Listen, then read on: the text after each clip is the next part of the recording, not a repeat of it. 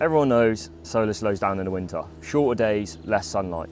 But what about if you could charge your batteries overnight for 7p a unit and still run your house cheap all day? That's exactly what we're setting up here today. This customer is about to save even more money through the winter months, and I'm going to show you how we're going to set it all up. This system was actually installed earlier in the year, just before summer. We installed 20 475 watt eco panels with two 8 kWh Sig batteries.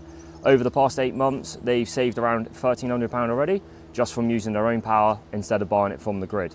Now that we're heading into the darker months, it's actually raining right now, they've realised the solar alone won't cover everything, so we're back to add 2 more batteries, and this is where it gets really clever. Let me take you inside and show you what we're doing. So the way we're going to save this customer the money during the winter months is because they've actually got an EV. So they normally charge a per Tesla during the evening. So what we're actually going to do is utilise that tariff to charge the batteries overnight. So if you come with me, I'll show you what we've got.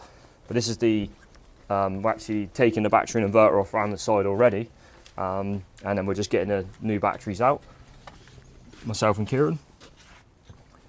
So that's where everything's sat. We've taken the inverter off already, and those are the two 8 kWh batteries, and then we're just going to add the 2 new 9 kW batteries ready for the winter.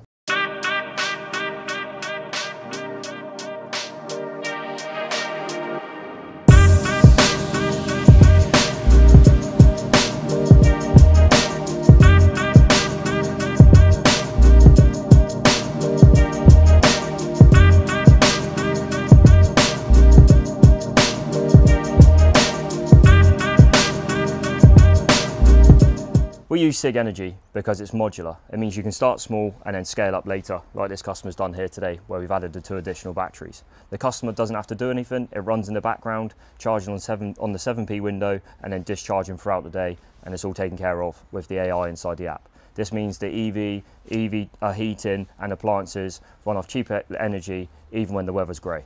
These new batteries will charge overnight using Octopus Go, which is about 7p per kilowatt, from 11:30 at night till 5:30 in the morning. During the day, the house runs off the cheap stored electricity, and then any sunshine will just top it back up. So even in the winter, when panels don't make as much, you're still beating the energy companies by buying power cheap and then using it later. It's basically the same idea as filling your car up when fuel's cheaper, except it's your home instead. So that's it. This home's now set up for the winter.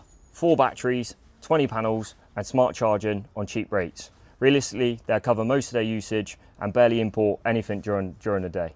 So that's it.